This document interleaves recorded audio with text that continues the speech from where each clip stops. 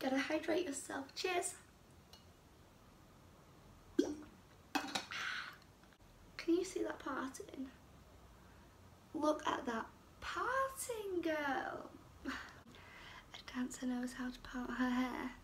I don't want to cry. Honestly, I've never felt pain like this. And I wait to see you again.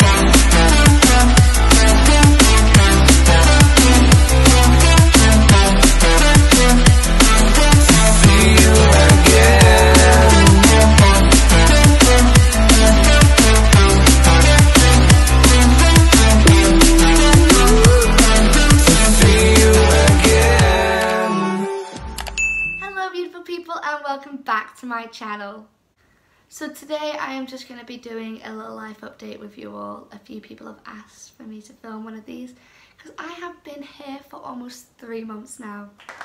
Yeah, I mean it doesn't seem that long, but for me it is really long. It's the first time I've ever lived away, so yeah, 3 months is a lot, and I'm not going to tiptoe around the fact that I have struggled. It has been hard and I am really missing home. Like, I'm really ready to come back now.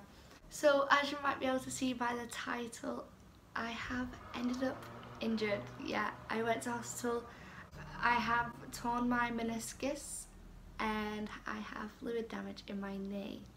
So yeah, it's not ideal when I'm here to be training. Not ideal at all.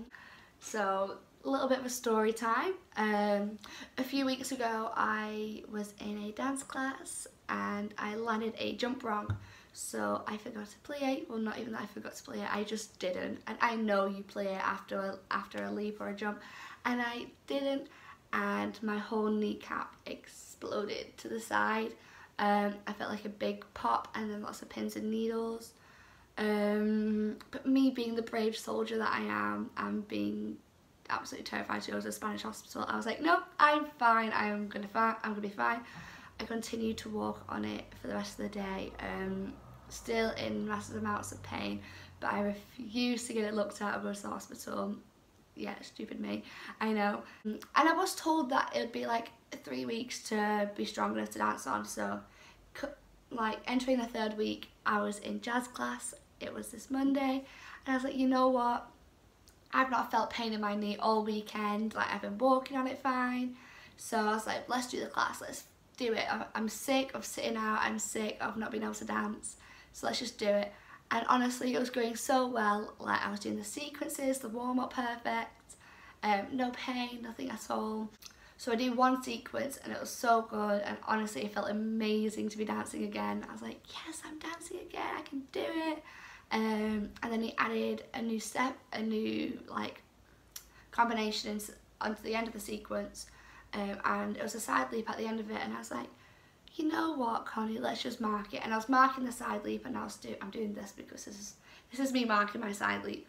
I marked my side leap and I honestly couldn't feel any pain, and it didn't feel weird at all to just be marking it. So I was like, you got this, it's been 3 weeks, it said it'll take 3 weeks to heal. So I mean, I think you can see where it's going. So I did the whole routine, and honestly I was doing it pretty good, it was going well. So basically it was like pas de bourrée, step ball change, grand jete, step side leap. So it's like, yeah, nailed it, we can do this, we can jete for days. Came to do my side leap. Yeah, my knee was not strong, you know, at all. Honestly, I've never felt pain like this. I completely fell to the floor and collapsed in like massive... I don't want to cry. I'm just really frustrated at myself. But yeah, I fell to the floor and collapsed. Couldn't get up and instantly like couldn't feel my toes. I had like a pain in my bum. It's really so I can feel it in my butt cheek. I'm like, everything is just tightened up, all my muscles contracted. I just remember like shouting and hitting the floor because I was so angry and so like pissed off at myself. Like, oh, it's just really annoying because that's the whole reason why I've come here, to train. Yeah, it's just really shit. I've already sat out for 3 weeks. My classmates have been absolutely amazing. But yeah, I had to get an ambulance to the hospital, and thank God people in my class spoke Spanish. One of my good friends came to the hospital with me, and yeah, it went from there really. But like, I have so much gratitude to my classmates and just love for them. They're amazing. I was in bits crying because I just knew, like, yeah, Connie, you've done it this time. Like, yeah. It was a bit like, ha, I told you so, you should have gone to the hospital first time sort of thing. They were so sweet and just really supportive and really kind. Obviously, like, I was in so much pain, and the pain was making me feel sick that I just felt like I was going to throw up, and I was just crying because I was so annoyed and frustrated, because you know when you kind of just know that, like, yeah, you've kind of buggered it. It was one of them moments.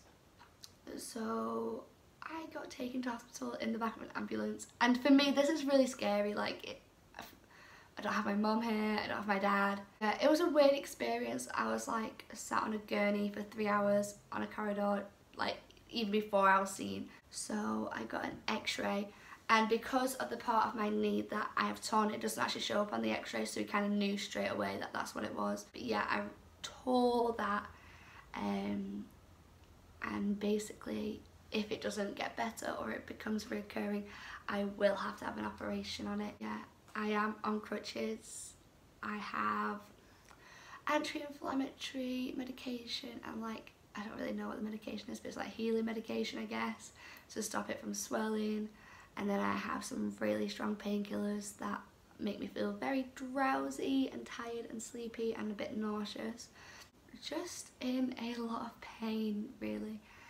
Yeah, it's not ideal. I live half an hour away.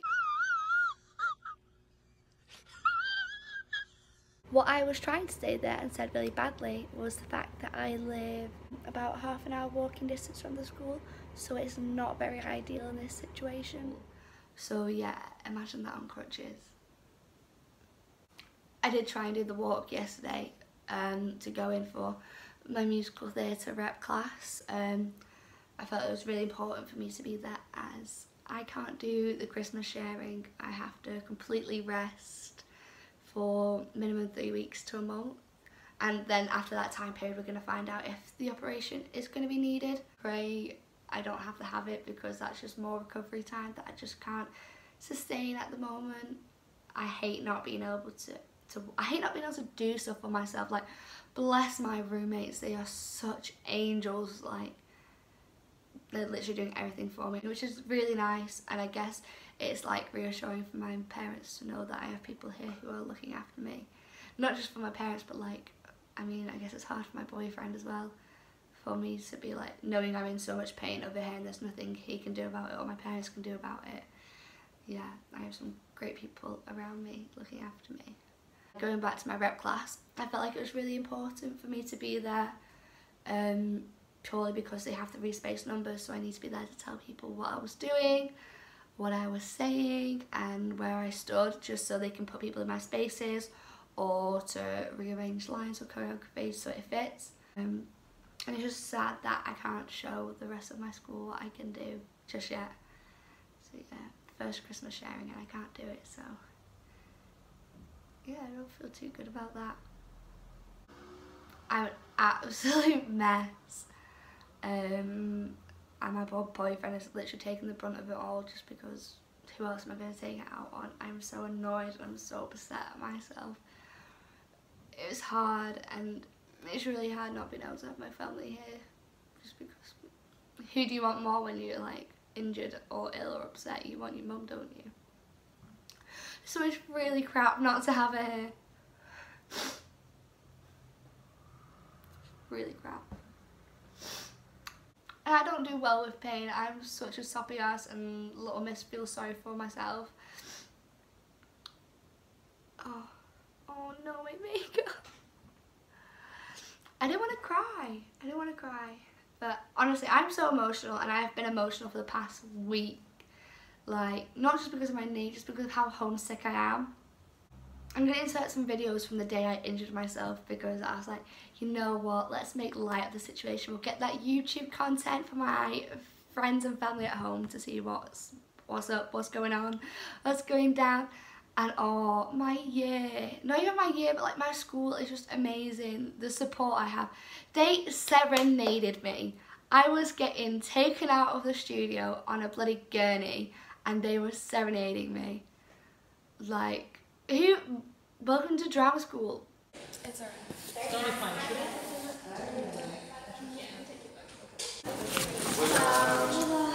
Esta se llama Connie.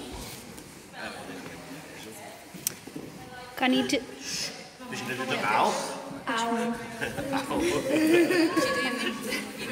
A ver. Intenta doblarlo, cariño. Doblarlo poco a poco. Very, very slowly. ¿puedes? No haces más. No puedes. No puedes. Vale. Gracias. Y ahora. Can you close it? Voy a buscar.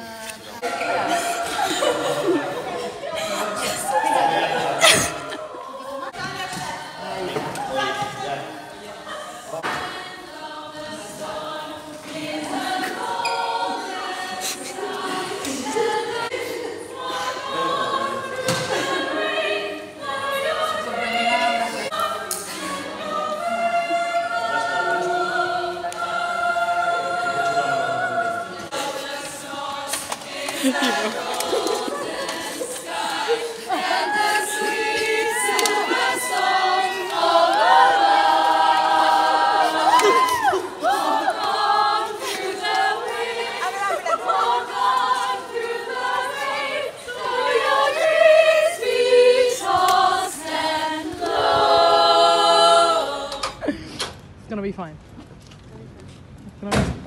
Y tú grabándola con el móvil. Ya te vale, ¿no? Es que es youtuber, entonces necesita contenido para YouTube. Ah, sí. Sí, sí. ¿Qué pasar? Ah, bueno.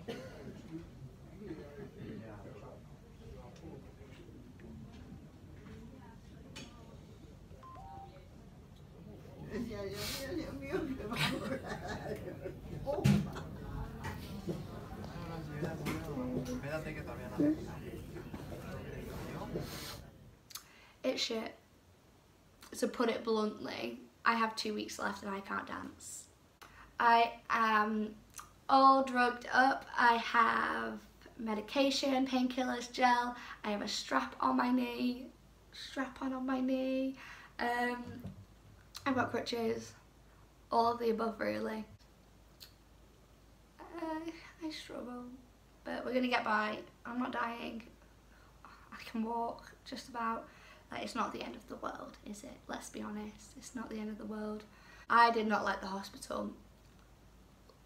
Didn't like it at all. It was not as cozy as an English hospital, if you can even call hospitals cozy. It was weird. Like, we were all, everyone who was on a gurney were like lined up on a corridor. I here for 3 hours waiting for an x-ray. And an x-ray that didn't even show anything. Like, let me show you my x-ray. I have a really beautiful knee. Please tell me that this is not the most gorgeous knee you've ever seen. So this is my fibula and my tibia. This is the other bone I was talking about. And my meniscus sits in between there. To my understanding, this is what I think. And that is what I have torn. And that basically there's a lot of fluid in there that isn't ideal for fluid to be there. Yeah, I'm also very stressed out and talking to my insurance company because injury is expensive. I've had to have 2 taxis. That's expensive. Like, it's all expensive, and I need some way of getting myself to and from college because, like I said, I'm a half an hour walk away. It's a struggle. I can't get taxis every day because, hello, I'm a student. I don't have any student loan. Like, it's expensive to live here as it is. Physio's expensive, but I'm gonna need physio. Yeah, it's like £27 for every physio class. But I'm being a good insurance claimer and I have all my receipts. I have my hospital documents that they have personal details on, so we're not going to put them on YouTube. Yeah, I'm just having to be organised and keep everything together so I can claim it all back. So that overdraft isn't looking too bad. Once I get that back, it's been not a great few days, and honestly it's making me feel really low about myself. Like, dancing was my strongest form here as being on a musical theatre course, so having that taken away from me and then having to be like dancing and singing and acting down here and having to just sustain them, knowing that I'm not very good at them yet. It's just, I've had the one thing that I was good at taken away from me, and yeah, it's kind of crap.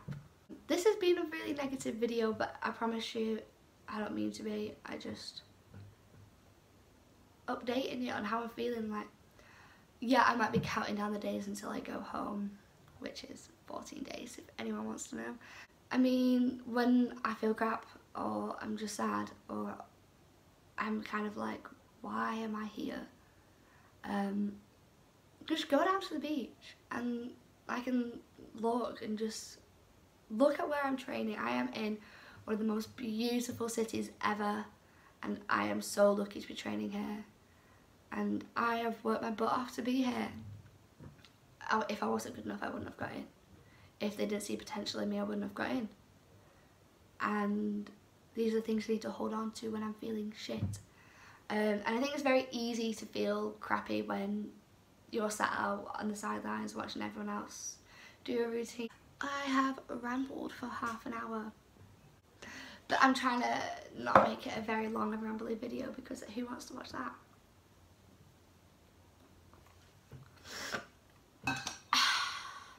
Also got my pyjamas on just to be cozy and cute because, like I said, I've only just got out of bed. So how's drama school? Everyone asks me. Are you enjoying it? What do you do? What's a day in the life at drama school like? And hun, it's coming your way. I am halfway through editing that video. I have filmed a week in the life of a drama school student, but I have a lot of work, so editing videos like that where it's like vlog content for a week, it's hard to keep up to date and uploading it. So it is coming. I am doing my very best to edit as much as I can in my downtime when I'm not rehearsing, assignments, assessment, like research, monologue research. But yeah, so that's what I'm finding quite hard at the moment, to balance school life, which is probably most important, and then my YouTube. But YouTube's my downtime, and at the moment I really enjoy doing it. So I'm going to continue to do it. It's just going to be slower than what I kind of would like to, but I mean, when I'm home for summer or over Christmas, yeah, I've got a lot of cool videos planned. I've got some planned for Christmas. I've got a lot of exciting things happening next year, which I definitely want to vlog, take my camera along with. So yeah, I have a lot of cool content coming your way. It's just obviously going to be a bit slower because, yeah, I am a student. Drama school, you have to be there, you have to be in it, you have to be on top of your routines, on top of all your technical work, and like I have to do my singing every day, especially because where I am with my nodules, I still need to be doing my exercises every day. So yeah, and if you want, I can do a video on having nodules and what it's like training with nodules, because I have struggled, again, like quite mentally struggled with it, because it's another setback that I have compared to people who have been doing musical theatre their whole life and don't have the setback of nodules. But I'm becoming, like, to realise that nodules aren't a bad thing. Like, mine probably won't ever go. They might just shrink, but they probably won't ever go. And I won't ever really get the closure that I want when I sing. But use that to my advantage. That makes me have a different voice to most people. Like, Adele's had nodules twice, or it might be 3 times, and look at her. I can do a whole video on nodules if you want, just because I know it's not just me who suffers with them, and a lot of people do suffer with them, and a lot of people who are in the industry or wanting to go into the industry struggle with nodules, because they are something that you're going to have to deal with and get on with. It's life. You have these setbacks, and all you got to do is build a bridge and get over them. Work around them, work to your strengths and your abilities. For me, my ability and my strengths are is I'm a good performer when I'm on stage. Like, I know how to perform my socks off. So for me, that's what I can use. Might not be the strongest singer, but put me on stage and I can perform. Or put me in a classroom in an audition and I'll be able to perform my socks off. And that's not me tooting my own horn, that's me having a bit of self-love. And that's what I've learned being here a lot about, is self-love and just loving myself for who I am. Because if I can't, then who else is? How can I walk into an audition and expect an auditioner, someone who's judging me, to be like, yeah, this girl knows what she wants, this girl is amazing, if I don't think I'm amazing? So yeah, by saying I'm a good performer isn't me tooting my own horn or giving myself a big head, big ego. That's just me saying, yeah, I like that about myself, and that's okay to like yourself, and it's okay to like something about you. So yeah, I am on one massive journey and I can't wait to see where I come in 3 years. I'm excited to see the person I'm going to be, and I'm really excited to take you guys along with me if you still want to stick around and watch me grow as a person, watch my adventures grow, because yeah, this whole thing is a life-changing adventure and I am so grateful and so lucky to experience it. So thank you for watching this video. If you enjoyed, please give it a big thumbs up, and also please subscribe to my channel. I'm really excited to see where this goes, and I hope you guys are enjoying my videos. If there's anything you want to see, just DM me, comment down below. Yeah, if there's anything you'd like me to do, if you're looking to audition, I could do a video on my audition process. Not that I did too many. I learned a lot from my auditions, especially because I decided to audition for musical theatre and dance, and I didn't get a lot of musical theatre audition technique training. So if you do want to see a video on that, comment down below. So please hit the subscribe button, and also press the bell notifications if you want to see more from me. Thanks for watching, guys. I love you. Bye!